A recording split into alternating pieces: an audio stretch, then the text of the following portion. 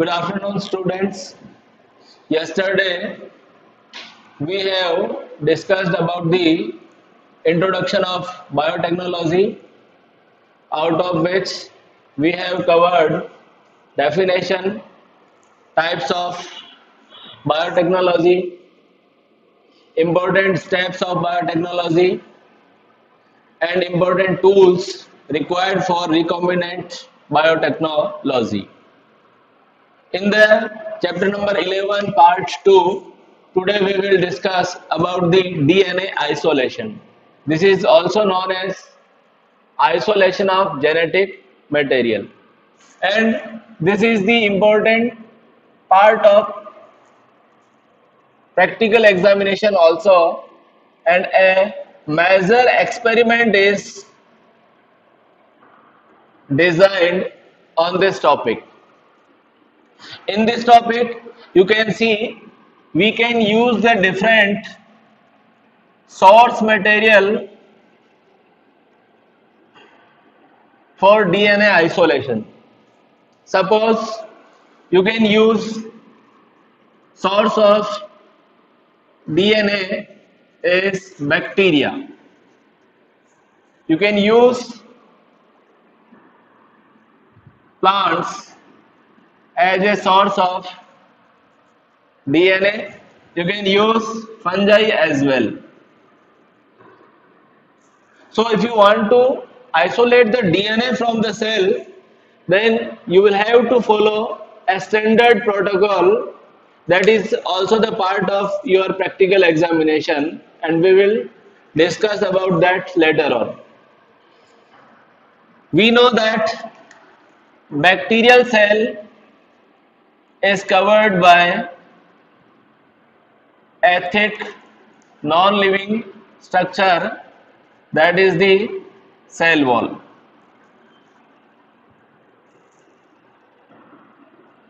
Inside the bacteria, you can see this is the genetic material DNA inside the cell. So prior to isolate the DNA from the cell, you need to degrade cell wall.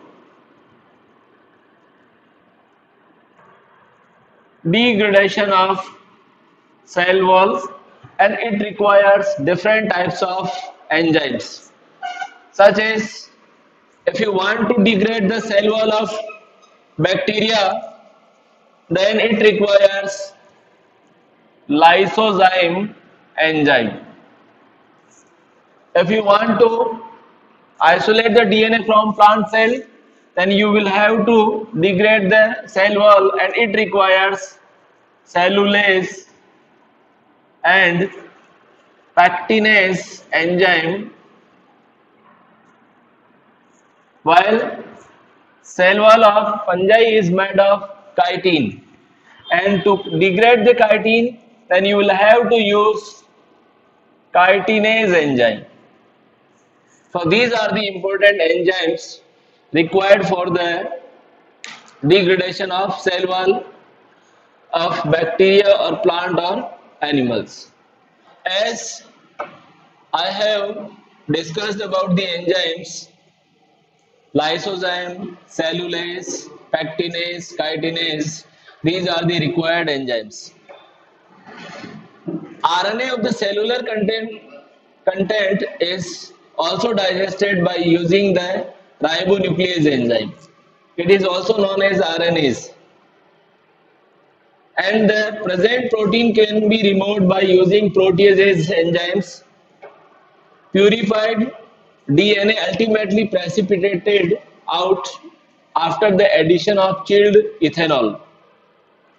So we will perform this activity in our biology lab by using the papaya. It has a standard protocol, and it is also the part of major practical. You need to write it into the practical record. Precipitated DNA is separated and removed by spooling method. Spooling method, you can just compare this with Maggi. When you use the spike for the removing of, or you need to coil the Maggie. Similarly, spooling process is used. You can see the picture. Precipitated thread-like DNA is present in this test tube, and this round-shaped structure is used to remove this one. This is the DNA, and these are the threads of DNA. Now, separation and isolation of DNA fragments. A special technique is used for this purpose, and this technique is used in the biotechnology and genetic engineering. And name of the technique is gel electrophoresis. So, dear student, as you isolate the DNA, it is very long, very heavy, and large amount of DNA is separated. Prior to use this technique, you need to cut the DNA in the smaller fragments, and these fragments are known as RFLPs. We will discuss it about chapter number 6. So the cutting of DNA by restriction endonuclease results in the form of fragments of DNA, and these fragments are known as RFLP. Since the DNA fragments are negatively charged, they can be separated by forcing them to move towards anode under an electric field through a medium or matrix. So a machine is used that is known as gel electrophoretic machine or unit. This is the picture given in your book, figure 11.3, and a medium is used here. It is made of agarose gel, and the source of agarose gel is gracilaria and giladium, that is already discussed in class 11th. These are the smaller hole and known as wells where we will fill the sample DNA. And you know, high voltage electricity is attached here, and DNA is negatively charged. It will travel towards the positive end, and that will be the anode when we will attach the battery here. So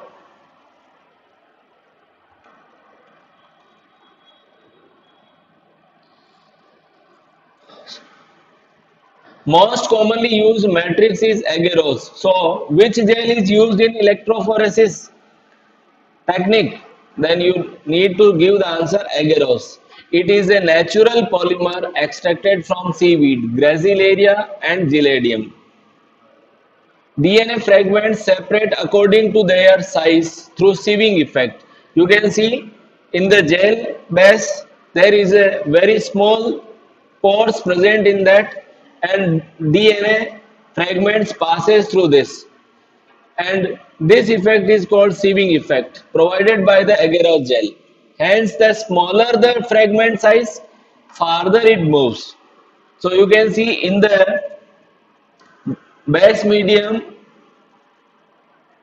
the fragments which are towards the right end are smaller in size. The separated fragments are visualized by staining them with ethidium bromide. When you will fill the DNA sample in the wells, it is separated but you cannot see. So you will have to add a special dye or special stain known as ethidium bromide by exposure to UV radiation. Still it is invisible. So just put the base matrix in the ultraviolet radiation and it will look like purple blue fragments. The separated bands of DNA are cut out from the agarose gel and extracted from the gel piece.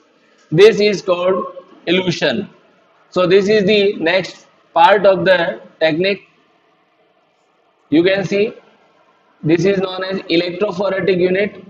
These are the 1, 2, 3 and 4. These 4 are wells where we will fill the DNA sample.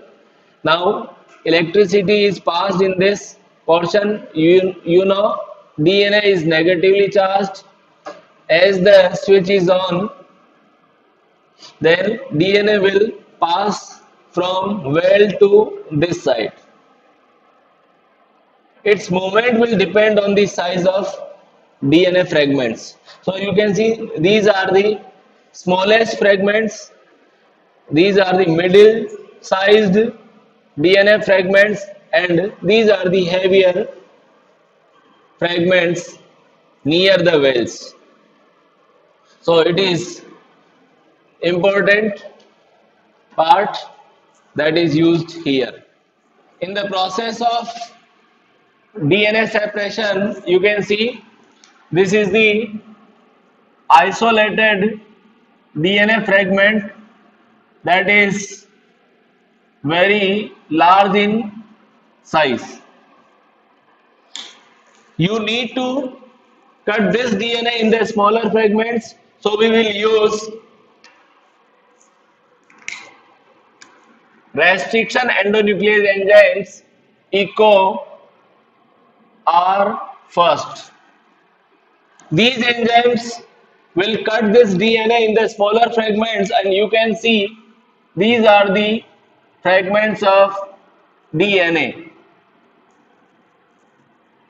These DNA fragments known as RFLP, restriction fragment length polymorphism. Some fragments will be smaller in size, some fragments will be middle in size, and there are some fragments which are larger in size. So these are the RFLPs, and you can see this is the sample DNA. Now we will arrange the electrophoretic unit. The name of this unit is electrophoretic unit. You can see these blue colored structures given in the figure is wells. This is the well number 1, 2, 3 and 4. Now we will fill the sample DNA in these wells, and an agarose gel base is used here. As we will attach the electrophoretic unit to the high voltage battery, then DNA sample will move. As you know, DNA fragments are negatively charged. So DNA fragments are negatively charged, so it will move towards this direction. Smaller the size, more will be the movement. So you can see if the band is just towards the right hand, or you can say towards the anode, it will be the smaller in the size. This is the comparatively heavier, and this is the heaviest. This type of bands can be seen. It shows the type of DNA fragments found in the DNA sample. The first band towards the positive end or anode is smaller in size, while the DNA fragments which are towards the cathode side or near the wells are larger in size. So you can see this is the separation of DNA present in the DNA sample, and prior to this you have cut this large DNA to the smaller DNA fragments. So this is all about the separation of DNA from the cell, and important experiment can be designed on this purpose, and we will use the papaya plant to isolate the DNA for isolation of DNA. So dear students, this is the part 2 of chapter 11.